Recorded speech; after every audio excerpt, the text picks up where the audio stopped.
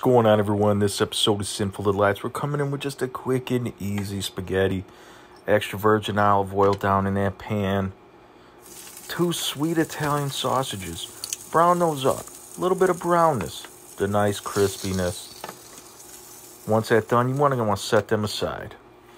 Then that's a half a sweet onion going in. So we're going to want to caramelize that, sweat it down. It's all about flavors, layers of flavors. Now, 10 cloves of whole garlic going in. Saying that's a lot of garlic. It's not, actually. I love garlic.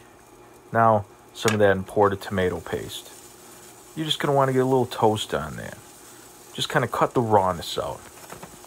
Once that's all nice and incorporated like it's getting, you want to swallow a beer. You got to stay hydrated while cooking. San Marzano tomatoes from the can. You're going to want to put these San Marzanos whole right in there. You can use like 6, 7, 8. It's all about how much tomato you want. Now, wash the hand up a little. We're just going to put some of that nice juice in there. Once I got the designated amount, wipe your hands down. Wash up a little bit. Stir those in. Going to want to just incorporate all that. Now we're seasoning. Salt. We got black pepper going in. Spaghetti, dude, you can season with whatever you want.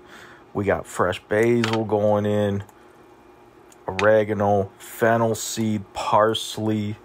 All the goodies. Now, got some fresh basil, dude. I use like 6, 7 leaves.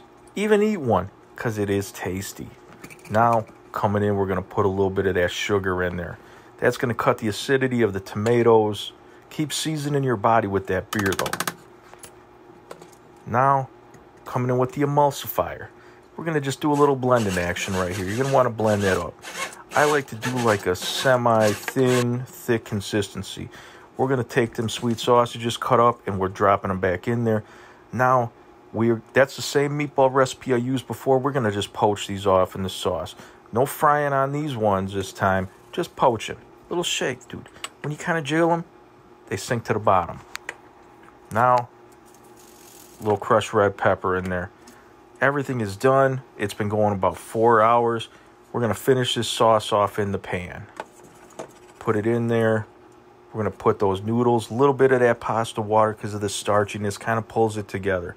Get all them in there. It's all, you see my wrist movement, dude. That wrist movement's been developed over many years of wrist action. Now, a little more sauce. Now we're going to come in, knob of butter. Actually, it was basil leaves. But the knob of butter's coming. So stay with me. And that butter's going to just get in there. It's going to sheen it up. Bring it all together, dude. Adds a nice little bit of creaminess, richness from that butter. Now, it's almost showtime. Grab that plate. Readjust the camera. Drop them noodles in there. Now we're going to just add it on.